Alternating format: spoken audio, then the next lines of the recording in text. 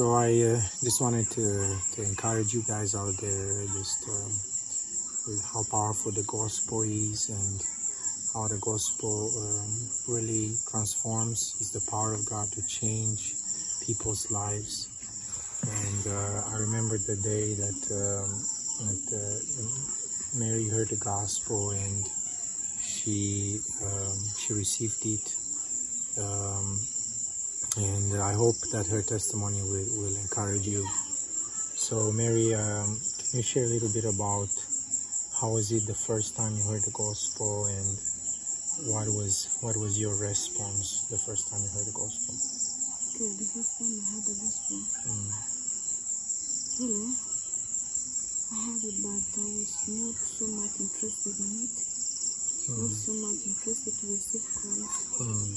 Yeah, because I was a Catholic the way many people say. I was baptized from there, and I did many things from there. So that's why I was not so much interested in being born again, because even there was no one to tell me the reality about Christ, about receiving Christ. So I was not so much interested in it. Okay. And then someone came later on, or you just took some time to think about it? Like, how is it? How did you take that step? After that, after the first gospel I had, it was always in my heart, because before I was having many dreams that was disturbing me. Sometimes I could fight much when I'm dreaming with devils, but someone always speak to me when I'm dreaming. They always give me things like sword like that when I'm fighting from nowhere. I just find it. Then I fight like that. So I begin to think, I say, hey, really, I need to be born again. Yeah, so I came to David. I said, David, today I want to get born again. Because I was thinking that when you just repeat the prayer, then you are now safe. Yeah. So when I came to him, I said, David, today I want to be safe. Because I heard that when you repeat the prayer, you raise your hand up, then everything is now finished. You wait for only the baptism and it's whole now. Yeah. So I came to him, he shared with me some gospel. Yes, because he was the one who always advised me. So I really did that. I kneel down, I repeat the prayer, then we pray. So after then you came. So I begin to hear the gospel from you. It was now the second one that was very powerful. Even when you were preaching, I was really so interested. When you were preaching, I feel like they say very, very heavy, so much heavy.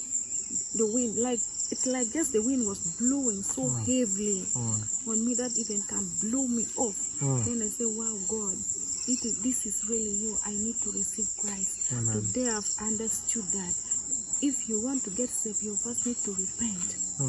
Yeah, you need to repent. Turn away completely from your sin. Then I was like thinking of, I've been doing many things. I've done much since my childhood up to now. I've done a lot before God. So God is not pleased with me. Even me, in my heart, before I get born again, I was having deep love for Christ. I wanted to know Him, but no one can tell me that, oh, you need to be born again. No one can tell me that one. That no one can explain for me how I can be saved. Yeah, the way Christ did it.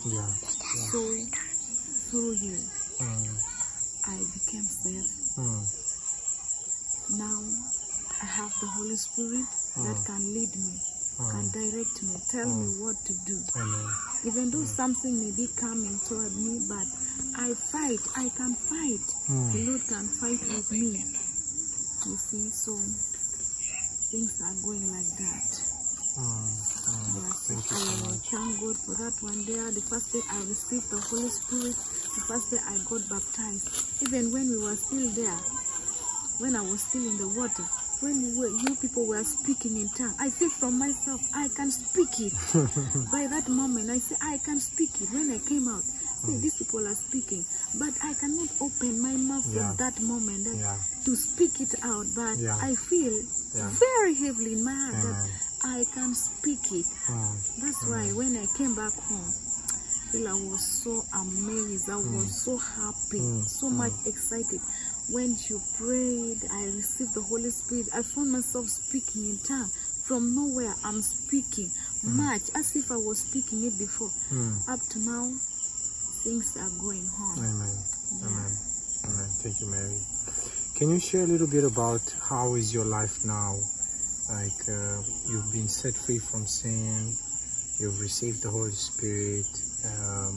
How do you live your life, especially when it comes to just ministering to people, praying for people? Can you say a little bit about, just from what you remember, how many people got saved, or how many people heard the gospel and then they responded to the gospel just the way you have?